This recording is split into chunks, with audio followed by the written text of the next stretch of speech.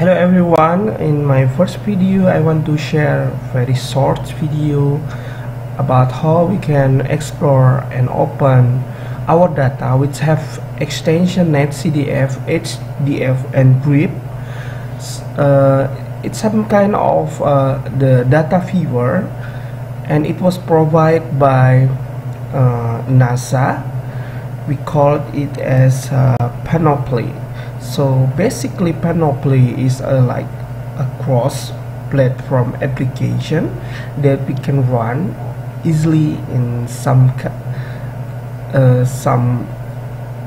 operating system like Windows, Linux and other desktop computers. So I already download and install in my laptop.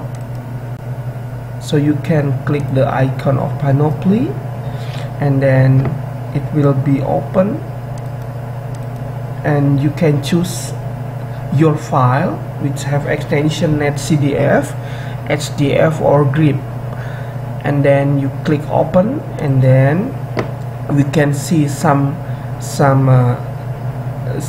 variable in the data that we open already.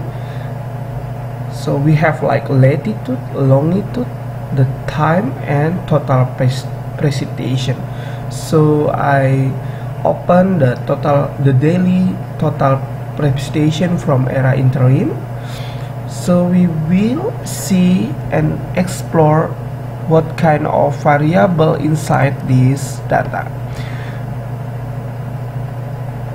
By the PANOPLY we can see some scale factor and add offset. It means when we want to open the data, we have to times the data by the scale factors and also add the offset 0.17.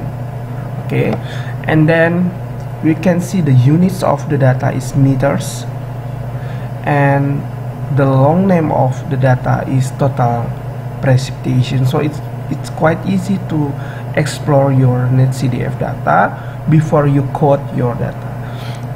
And then we can plot the data by right click in the variable and then create small plot and then create.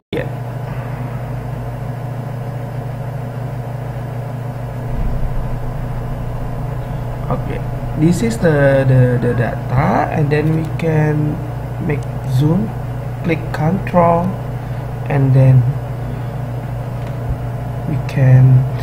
we can see that the period of data is from the 1981 in January until you can type. You can see the last series is 13,149. So we can type. So the last data for this file is 2017 January. Okay, and also we can see the RI. So we can see the latitude and longitude in case we want to crop the file, only focus in some longitude, latitude, so we can see the correct longitude and latitude by this array.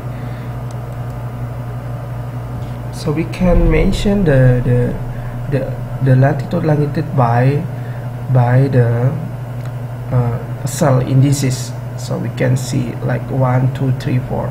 So 1 is represent to the